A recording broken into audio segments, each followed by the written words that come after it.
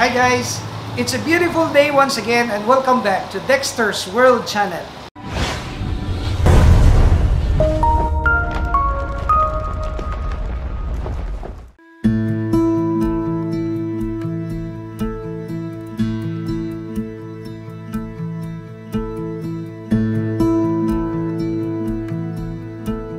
Today's video, we are going to make an update about the business of this aquatic shops, this pet store. And another thing is that we will make an update also about the tank preparation because we are about to load another batch of fish in the mud pan. And before we're gonna load these fingerlings of this Japanese koi and goldfish and even the smallies, we have to make some tank preparation.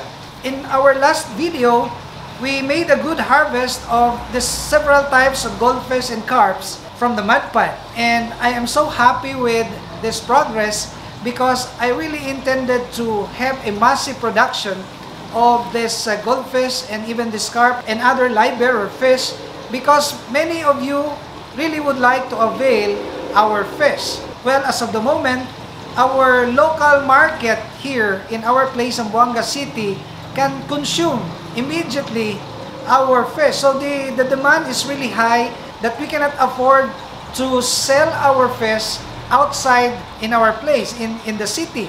So that is why I really have tried to make a mud pan. And the massive production of this kind of fish will only become possible if we have a grow out tank, which is the mud pan. And this has been my experience over the past few months. It proves to me that mud pan really is a good grow out tank really for any kind of tropical fish. So I'm really very inspired because some of the fish that we have harvested from the mud pan are already here inside in the aquariums. Well, we are inside in this pet store, the Dexter's World Pet Shop, and this is the second branch of our pet store. The main branch is located there at Socabon. It is within the town proper. That is why we are paying high rentals, and this place is quite remote from the city proper, but this is already our own. We are not anymore paying rentals, and this is the good news that I can share with you, that you can achieve more things in life. You can be successful if you are just going to persevere and come out victorious every time that we are faced with circumstances. I'm so excited because as you can see in these aquariums, we have so many healthy fish. Over here we have this Japanese koi, and it is our schedule to clean the aquarium so that this fish will not become sick. And over here also the center aquarium of this pet store, this tank is actually big, and as you can see, the goldfish that we have harvested are even chasing and they're breeding. So if you wanted to avail of our breeders, you can just come here and buy some of our fish. And let me give you some tips if you are really interested to also have a pet shop or aquatic shop like this. Well, we have to make it sure that our tank is presentable.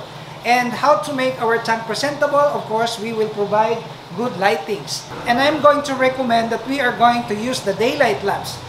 You will see here, they are so beautiful, very beautiful to look at. Well, I have to tell you that if you are a hobbyist and you have an aquarium inside your home, this gives us some therapeutic effect. It eases the problem, you know, it gives us good vibes, and this is what I have experienced over the past 20 years. So this is not just a fish, it helps us cope our, problems and even issues in life. So you look at here, these are all breeders, and you will also see that we have this small Japanese koi. They are the fingerlings of our Japanese koi, and also we have this orandas.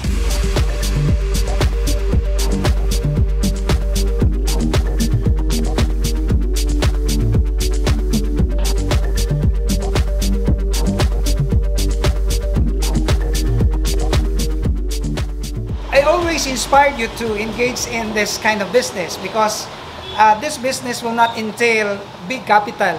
If you are going to raise your own stocks, And it's been my experience also that if you are only diligent enough to breed, you will not spend more capital. Your capital will be your effort in producing all these types of fish. So this is actually what is happening now. I was able to purchase some properties because of our income as a pet shop operator, pet shop owner. And in the past, I also have engagement with some people in the islands because they are also selling this kind of fish, and they are buying my fish by bulk. So that is why I said that I'm going to really inspire you. If you are into this kind of hobby, you can make this hobby into profit, as I always mentioned in my previous videos. So guys, as you can see at my back, we have here some filters. And we have the submersible pumps, we have this air pumps, we have this koi food, and also this electromagnetic pump. These are the life of the fish. It's my experience that if we are going to make sure that we will become successful in our business, such as like this, we have to provide our customers with the basic apparatus or equipments that are needed inside the aquarium. Aside from that, the good business when you have this kind of shop is the selling of the fish foods. Yes, because if they're gonna buy fish from you, they will come back and, you know, bring some fish foods. And these fish foods are really also very lucrative. And one of the things that I did before was to sell live foods. I go to the river or the canals or the rice field, and I am selling also live food to our customers. So these are the things that I did, and it made me become successful, and it expanded our community of fish lovers here in our place.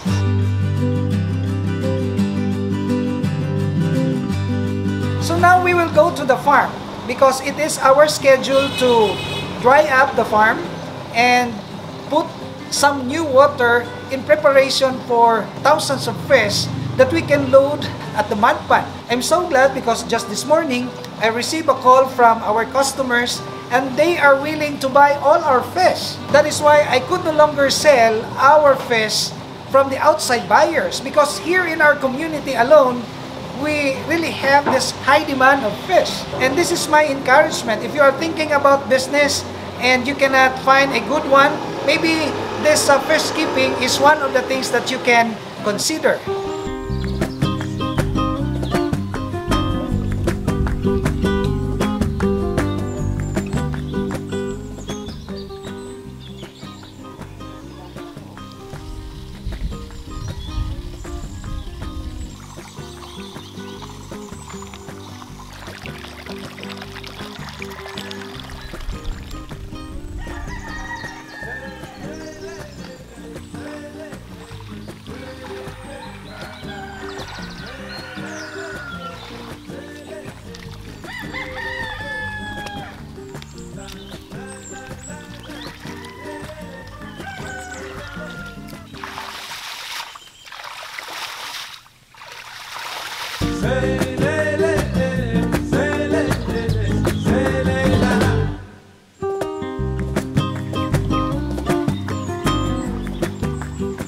So guys, I am very happy about this development because I see that our fish are so healthy. Though some of them have not grown big, but I am very contented with the kind of condition that they have here in this conditioning tank. Actually, we have 4 big conditioning tanks, and the measurement of each tank is actually 12 feet by 12 feet. So this is a perfect square.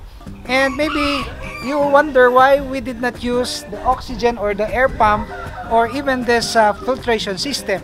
Well, I would like to say something about this, that the filtration system will no longer be needed if you are going to regularly put new water in your tank. And this particular tank, we normally add 50% of the water every day, and 50% of the old water will just be flushed out. And every day we are sure that the water condition is really good. So this is the method that we have employed. We regularly add new water. And I believe that after a couple of days from now, we're gonna be able to dispose the bigger ones, and maybe we can regrow the smaller ones. We will throw back the smaller ones to the mud pan.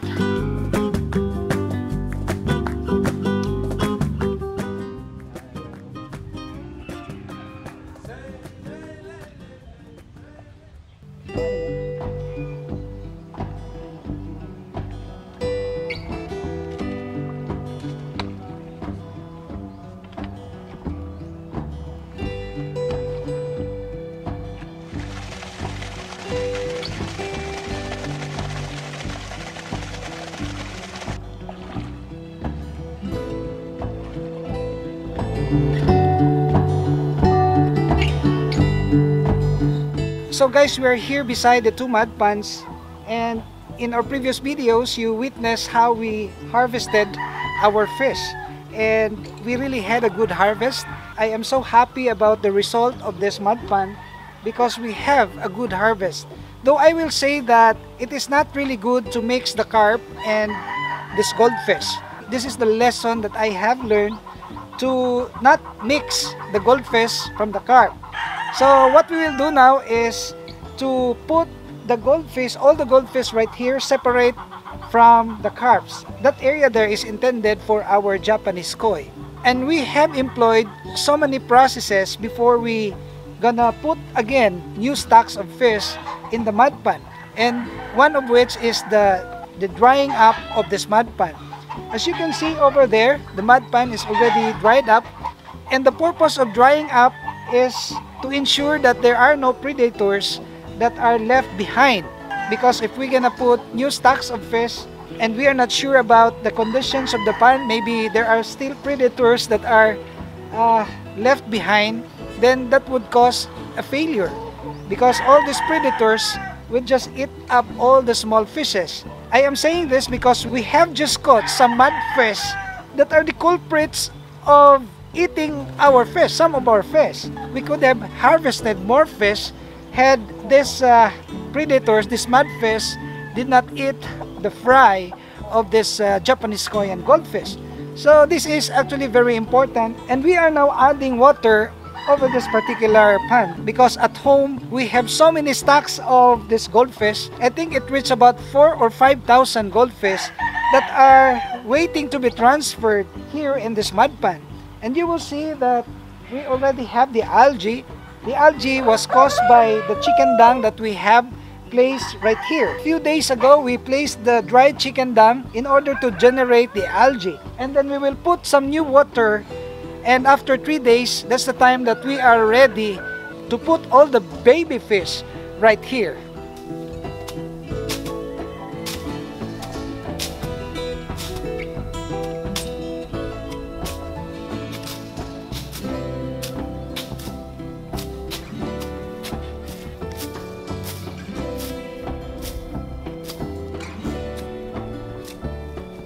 And one of the things that maybe you are interested to know about is how did we dry this up? Well, to tell you honestly, we don't have canal or any drainage system here because this particular pond is the catch basin. This is lower than this rice field. So we really have a problem of draining the water or drying this up. So just yesterday we went to the hardware and we bought some industrial submersible pump. This industrial submersible pump is highly recommended. I highly recommend that you will use this industrial submersible pump to dry up our pond. And this submersible pump is 1/2 horsepower and it has the capacity of extracting water, 2,000 liters of water per 30 minutes. This is really a powerful pump that can dry this up in less than 3 hours. There are basic do's and don'ts in using this pump. Number one is we don't allow this to operate for more than 3 hours. And number two is we are going to make a strainer. It's really very dangerous if we will just put this directly to the pan without making some nets to strain this fibers or some objects that will destroy this particular machine. So I am very encouraged to concentrate on the growing of this several types of fish. Maybe in the next video, we can show you how we're gonna load some live bearers, because I know that the live bearers are also best to be grown in the mud pond. I'm very confident now that our business of selling this ornamental fish will really thrive. It will really grow because we have already our own produce. It's very expensive to order this from other places or to import this from other countries because it entails big budget and it entails expenses, especially in the freight and other incidental expenses. But if you have a system like this, you have bred your fish, you have grown your fish, and you have the place where to condition it, well, this is already a good system that can support a very good business.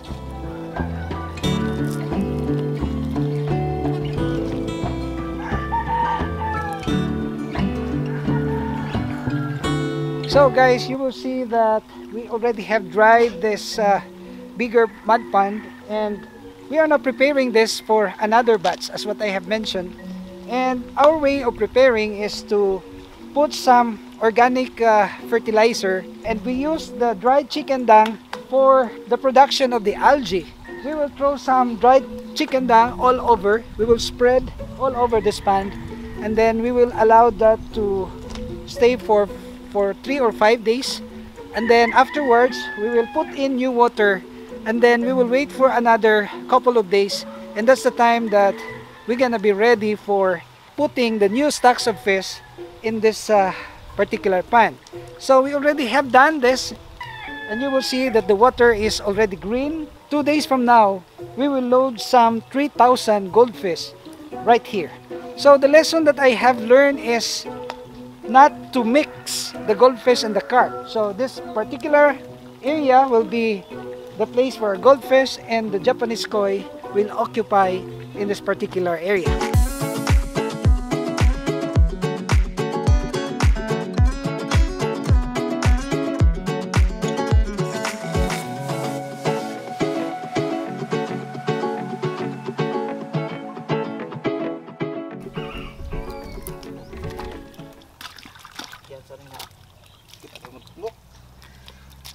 So guys, these are the mudfish that became predators to our goldfish and our Japanese koi. So we will get them. I will try to crossbreed this with our mudfish right home. We have African hito there at home, and maybe we can cross this one. So we will catch them all and put them inside the plastic.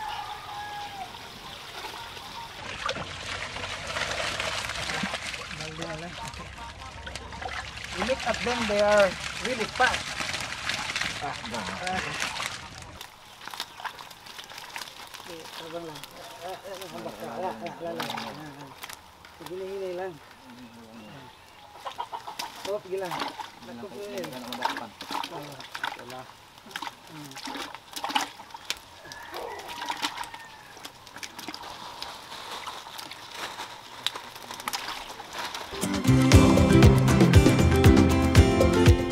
So thank you guys for always being with me in my quest to give some information and basic knowledge about how this farming is going on. And thank you because we are now approaching 1 million subscribers. Maybe in the month of April or May, we're gonna reach the 1 million subscribers. And I owe a lot this to you guys. Thank you for your support, and thank you for always sharing and watching our videos. And allow me also to promote our second channel. This second channel is called Love Drive, and I will provide the link below. You may also visit, and if you like what we are doing in that particular channel, may I invite you also to please subscribe and hit that notification bell so that you will be updated of the new videos that we are going to upload. So I am very thankful for your support, and I would like to ask you, if you are not subscribed to Dexter's World, please subscribe also here, and I will see you in our next video. We are uploading videos every 5 days only here at Dexter's World.